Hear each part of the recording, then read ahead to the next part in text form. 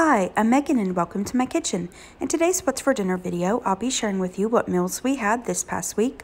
Our dinners were easy to make, budget friendly, and delicious. So if you'd like some weeknight meal ideas for your family, just keep watching.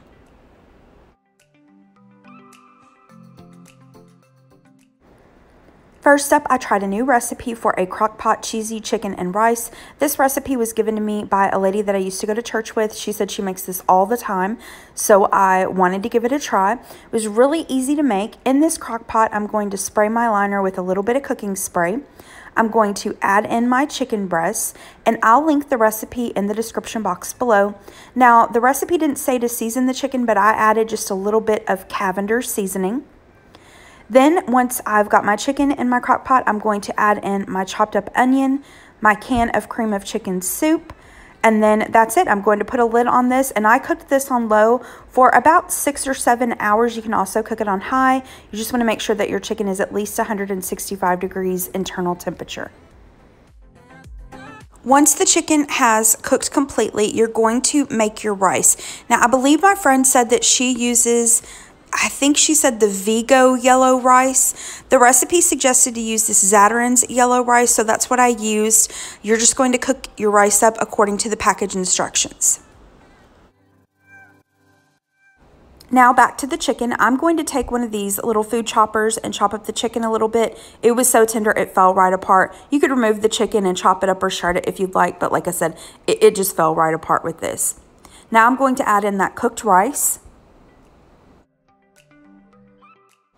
I'm going to give it a stir. Then I'm adding in my shredded sharp cheddar cheese, then my drained corn. I'm going to stir that until it's combined really well. And then I added just a little bit more cheese to the top and placed the lid back on the crock pot, turned it off, and let it sit for just a couple minutes to allow that cheese to melt. Here's what it looked like when it was done.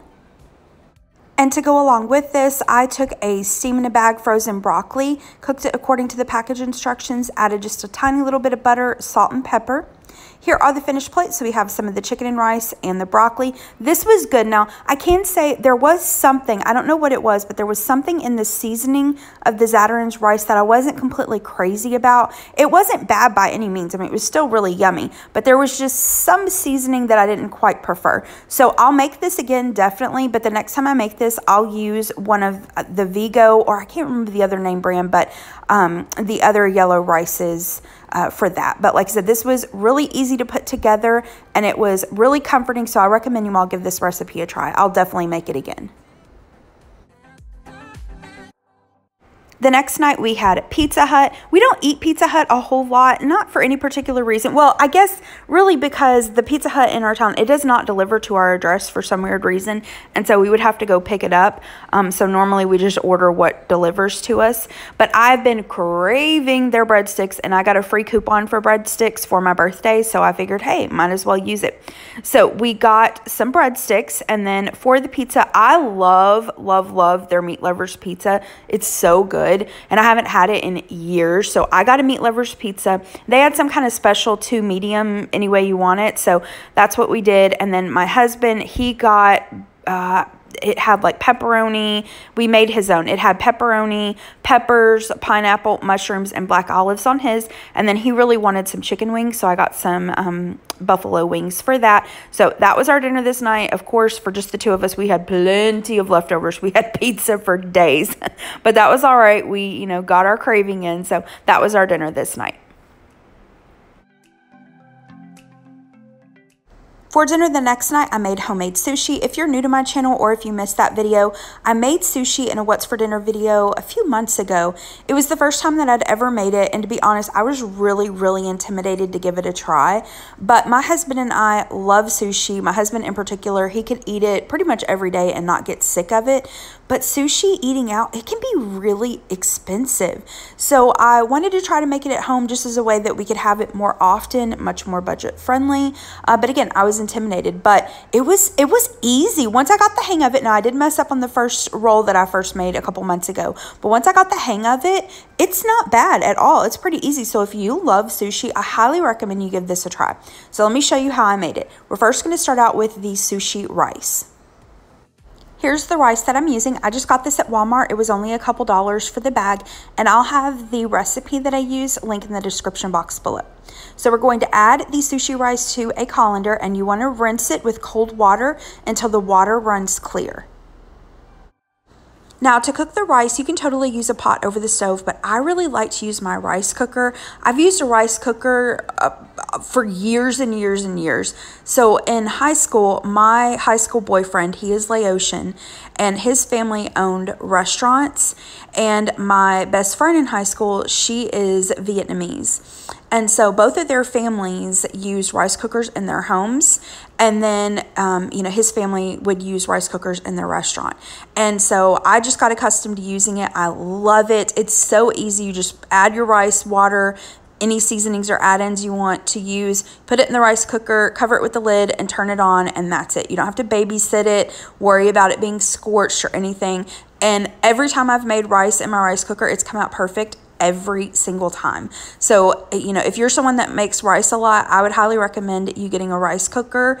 They're not very expensive. This one I got years and years ago, but it was about maybe less than $20, but they're still about that same price today. So I'm going to add my rice and my water, cover it with a lid, turn it on, and then that's it. Next, I'm going to make the seasoning for the rice. In this measuring cup, I'm adding in my rice vinegar, salt, and sugar, and then I'm going to whisk that or stir that until the sugar has dissolved. Sometimes I'll pop this into the microwave for about 10 or 15 seconds just to dissolve the sugar.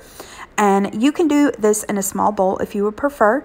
Once the sugar is dissolved, I'm going to drizzle that over the cooked sushi rice, and then I'm going to stir that in with a wooden spoon and just make sure it's combined really well, and then that's it. The sushi rice will be done. My favorite sushi roll is a shrimp tempura roll, so I have this tempura shrimp that I got at Trader Joe's. I'm going to cook a few pieces in my air fryer. Now I'm ready to make my sushi, so I have my bamboo mat here. I went ahead and prepped everything, so I've got some crab, in parentheses, it's imitation crab, that I just cut into sticks, some cucumber that I cut into sticks, some slices of avocado, and then some cream cheese that I just cut into little sticks as well. Next, I'm using this nori. I got it at Walmart. It was only a couple dollars for this whole package. And I had enough to make sushi rolls a couple months ago to make all the rolls tonight, and I still have several sheets left over. So I'm going to lay the piece of nori out on my bamboo mat. And then I like to take a little bowl and put some cold water in it. It really helps the rice not stick to my fingers as much. But I'm going to take some of the sushi rice, and then using that bowl of water, I'm going to dip my fingers in there and spread the rice out across the nori. And a quick disclaimer here, obviously if I said this is only the second time I've made sushi, I'm not a professional at all. I'm not a sushi chef, so I don't know all the technical terms and everything for this, but I think they call it an inside out roll, could be wrong. So I just took the piece of nori and flipped it over carefully. Now on the inside of the nori, add whatever you like. There really are no rules here, it's your kitchen. Add what you like. So for this first roll, I'm going to make my husband kind of like a Philadelphia roll, but not exactly. So I'm adding some of the crab, cucumber, avocado, and cream cheese, and then I'm going to roll this up. Now, rolling it up, if you've ever made cinnamon rolls or like pinwheels or anything like that before, you can totally do this.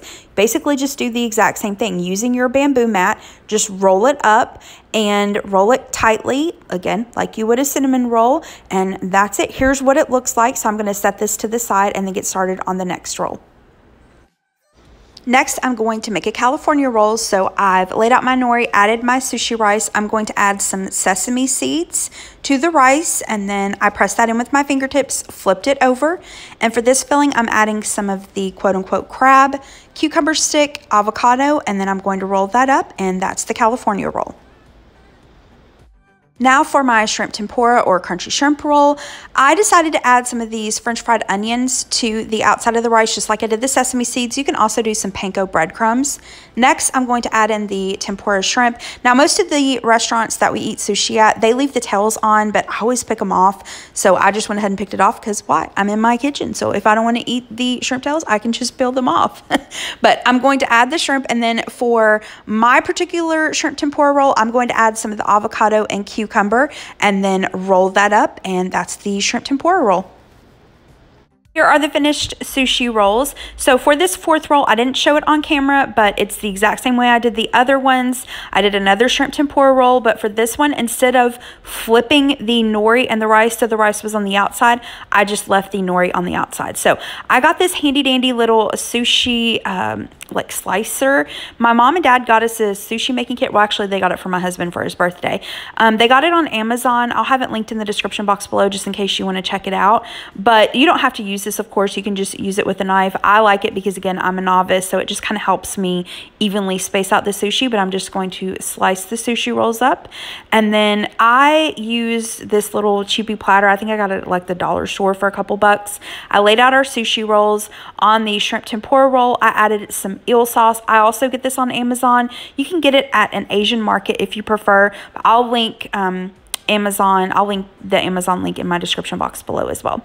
And then for my husband, the roll that had the cream cheese, I added some spicy mayonnaise, and then we have this little dish with some soy sauce. This dish came in that sushi set, by the way, and it also came with chopstick holders and chopsticks, and it came with the bamboo mat, so it pretty much had everything that you need to make the sushi.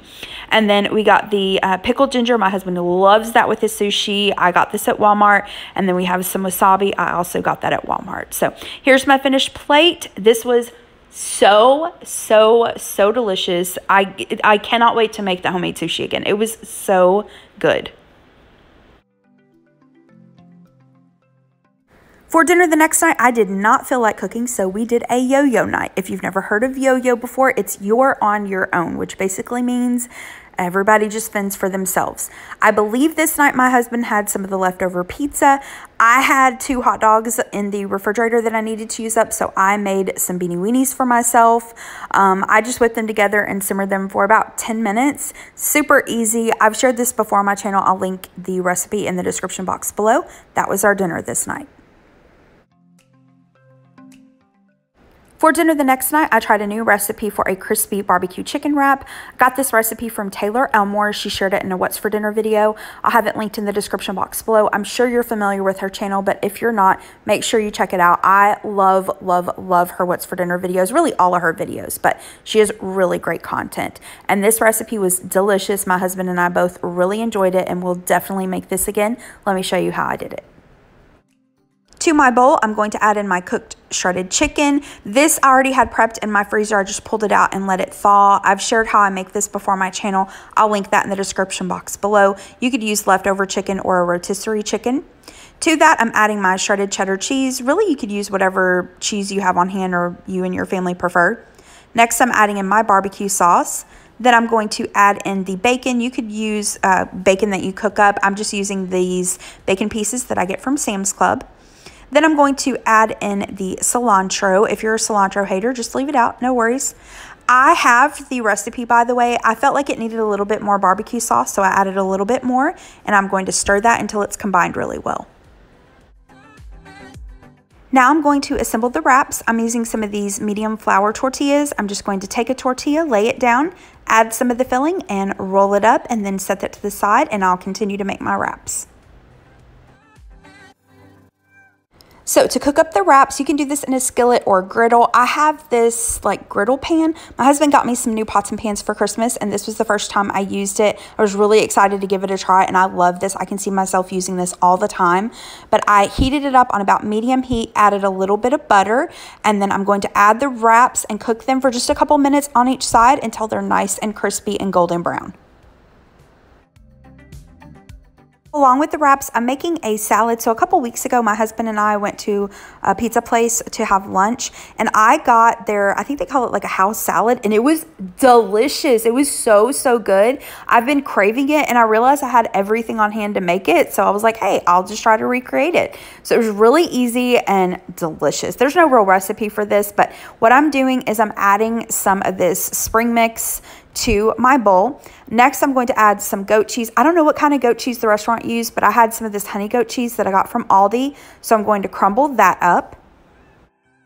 The restaurant had dried cranberries and some kind of candied nuts. I had a little bit of this package of almonds and craisins, but I also have a little bit of cranberries in this package, and then these honey roasted pecan pieces. So I'm just going to add some of the nuts and craisins.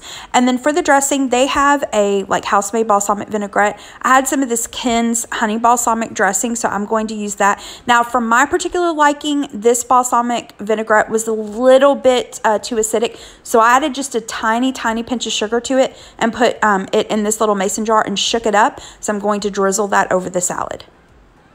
Here's that finished salad, and then we have the crispy barbecue chicken wraps. Next, I'll show you our plates.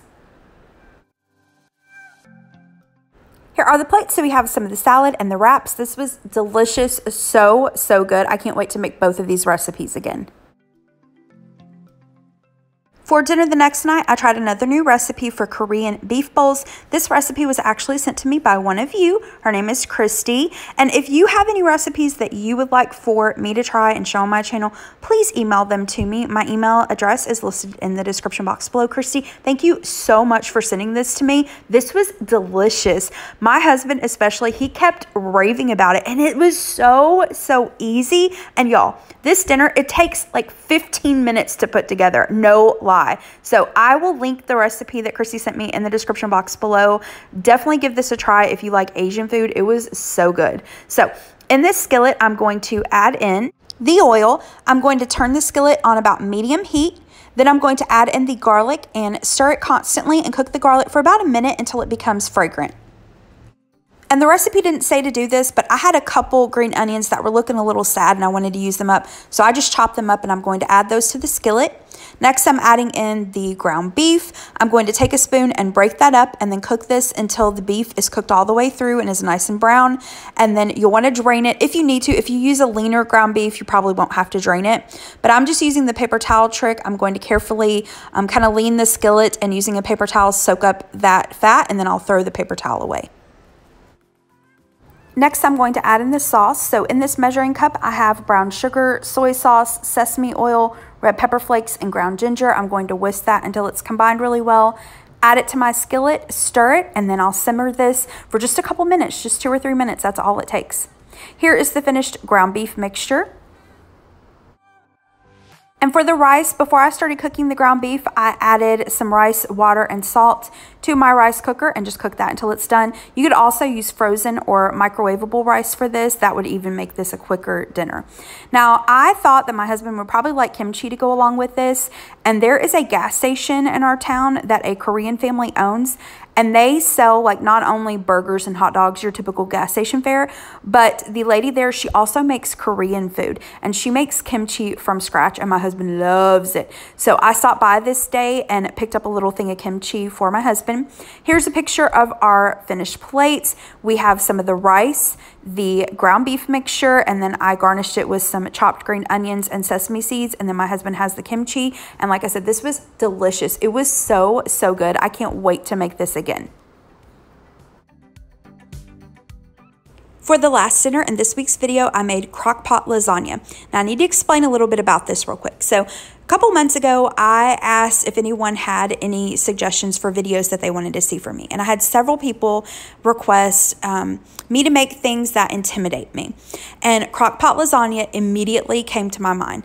So years ago, I think my husband and I had only been married for about 3 years or so, and we've been married for 12 years now. So this was a while ago, but I was working full-time outside the home, and I had about an hour commute each way. We had people coming over for dinner, and I was trying to figure something out that I could make for dinner that I didn't really have to do anything when I got home from work, that it would be done.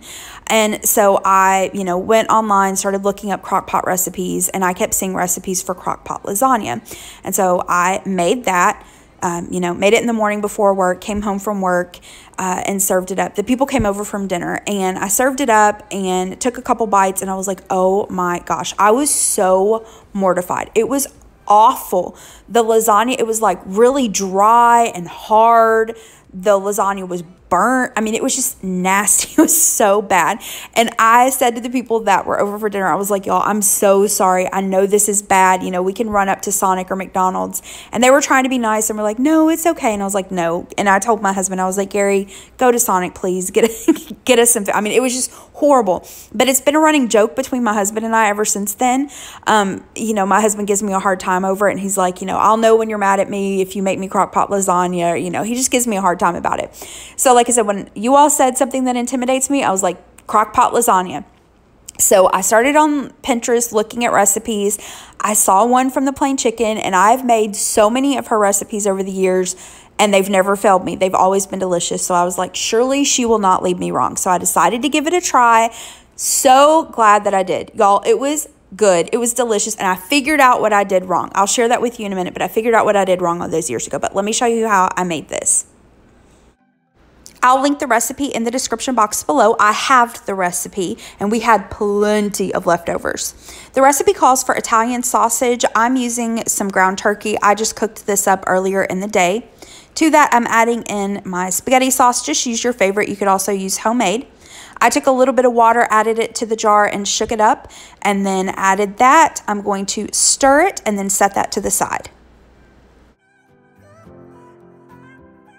In a separate bowl, I'm going to add in the cottage cheese, a beaten egg, and dried parsley flakes, and I'm going to stir that until it's combined really well. Now, I know I've mentioned this before on my channel, but I am not a cottage cheese lover, but I will eat it in like lasagna and things like that where it's baked because I can't really taste the texture in it.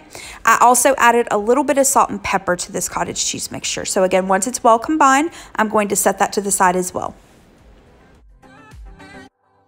Now I'm ready to assemble the lasagna. So I'm going to spray my crockpot liner with some cooking spray. Here are the lasagna noodles that I'm using. I just broke them up to fit the crockpot. I'm going to add some of the sauce to the bottom of the crockpot. Then I'm going to take a couple of the broken lasagna noodles, add those, add about 1/3 of the cottage cheese mixture. Then I'm adding some slices of mozzarella cheese, then more sauce, then some grated Parmesan cheese, and then I'm just going to continue those layers. So noodles, the cottage cheese, mozzarella cheese, sauce, Parmesan cheese, and then you're going to top the lasagna with the remaining mozzarella slices. You're going to cover this with a lid and cook this on low for about 4 hours, and that's what I did, y'all. I way overcooked my lasagna before. Like I said, I had an hour commute each way to work, and then I worked a full like 8.5 hour day. So I had way overcooked the lasagna years ago. So cooked it for 4 hours this time, and like I said, it was perfect. Now to go along with the lasagna, I did some just French bread that I think I got this at Target. And to dip the bread in, I'm going to use some olive oil, balsamic vinegar, and some of these little like bread dip seasonings, I guess. Here is a picture of my plate. So I have some of the bread dip, and then the lasagna. And like I said, this was delicious. It was really good. This is, you know, comfort food. It was easy to put together. This is definitely something that you could just pop in the crock pot, cook it for a few hours, and dinner will be ready. That's it for this week's video. Thank you so much for watching. If you liked this video, please hit the thumbs up button below and subscribe to my channel if you're not already. I hope you have a great rest of the day. Thanks so much. Bye-bye.